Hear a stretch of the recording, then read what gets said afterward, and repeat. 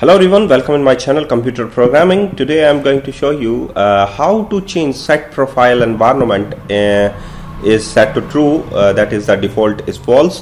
When you are working in your IIS web server, then if you got 403 error during hosting your application like that, my websites and browse.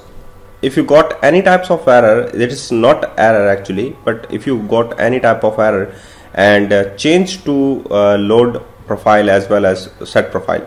So how to change in Windows 10? So just open your notepad in administrator mode, just right click on it, and that path will be used. Open, and that path is Windows System 32 iNet Serve config. There is path.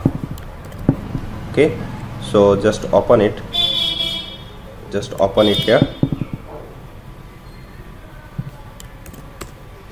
Okay, so here we have all files and application host.config file.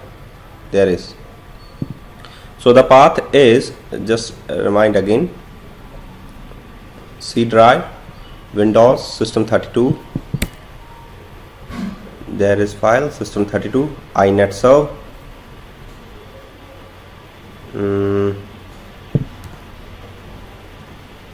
iNet Serve, and config, and your application host.config file.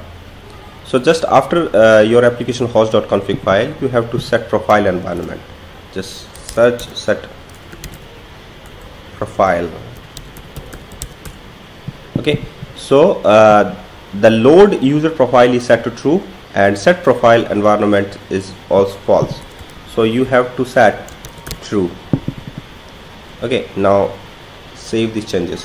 Okay, so this is thing you can do in your Windows 10. Thank you very much for watching.